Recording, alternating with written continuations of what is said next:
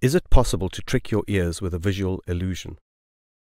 We're going to do this with help from Gunther, a technician at NTI and our workmate.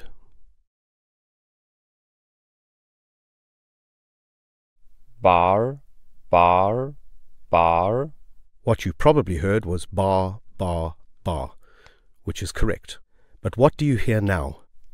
Bar, bar, bar. If you heard far, far, far, you are wrong. In fact, the audio didn't change in between the two videos. Bar, bar, bar. What you hear depends on what you're seeing.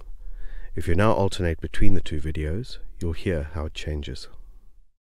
Bar, bar, bar, bar, bar, bar, bar, bar, bar.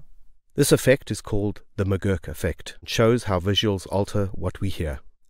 A special thanks to Gunther, who made this video enjoyable and educational, using his hidden talents, natural photogenic complexion, and monosyllabic pronouncement abilities.